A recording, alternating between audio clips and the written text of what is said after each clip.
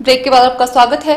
राष्ट्रीय ग्रामीण राधे कृष्ण मिशन के अंतर्गत स्वयं सहायता समूह द्वारा निर्मित खाद्य उत्पाद संबंधी उपायुक्त कार्यालय के बाहर राधे कृष्ण स्वयं सहायता समूह विकासखंड नादौन द्वारा प्रदर्शनी लगाई गई, जिसमें स्वयं सहायता समूह की महिलाओं द्वारा जैविक विधि द्वारा निर्मित पपीते के पेड़े व लड्डू, पनीर व अचार की प्रदर्शनी लगाई गई।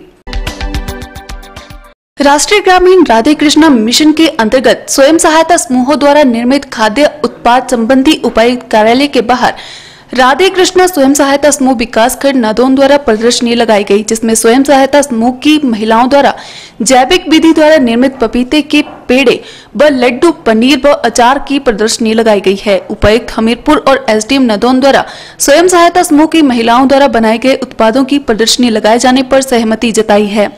रंगस पंचायत की एन3ख ने बताया कि उन्होंने पनीर, अचार और पपीते की बर्फी भी लगाई है। उन्होंने कहा कि राधे कृष्णा स्वयं सहायता समूह में 25 महिलाएं काम करती हैं, जिससे उनको रोजगार प्रदान होता है। उन्होंने कहा कि उनके समूह द्वारा बनाई गई खाद्य पदार्थों को बेचने के लिए उपायुक्त हमीरपुर द्वारा उपायुक्त कार्यालय के बाहर जगह दी गई है, जिससे वे सोमवार व वीरवार को यहां पर इन उत्पादों को बेच सकेंगी। उन्होंने बताया कि उन्हें जायका में भी जगह दे दी गई है और साथ ही एसडीएम नादौन ने भी उन्हें जगह दे दी है, जिसके लिए उन्होंने उपायुक्त हमीरपुर व एसडीएम नादौन का आभार व्यक्त किया है। उन्होंने कहा कि स्वयं सहायता समूह की महिलाओं द्वारा बनाए गए उत्पादों को लगाने के लिए 2 दिन दिए गए हैं। उन्होंने कहा कि अगर उत्पादों को लगाने के लिए शेड मिल जाए तो अच्छा है।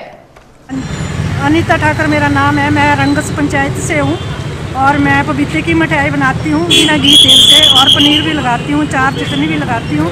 और मेरे समूह में 25 लेडीज़ काम कर रही हैं, उनको मैं रोज़गार भी दे रही हूँ। और वैसे हमें डीसी ने भी जगह दे दी हमें सोमवार और वीरवार, और जायका में भी दे दी और नादौन में भी हमें एसडीएम मैडम ने जगह दे दी।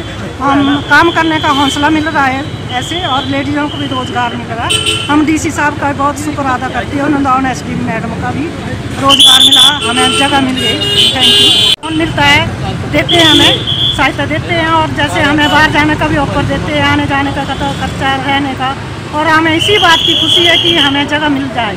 15 साल हो गए हमें जगह ढूंढते। जैसे मंडी में भी हर 5 तारीख को लेडीज़ को जगह मिलती है, बिलासपुर में नहीं मिलती है, लेकिन मीरपुर में समूह वाली लेडीज़ों को जगह नहीं मिलती थी। जैसे सेट वगैरह मिल जाए तो हमें कोई प्रॉब्लम नहीं आना चाहिए।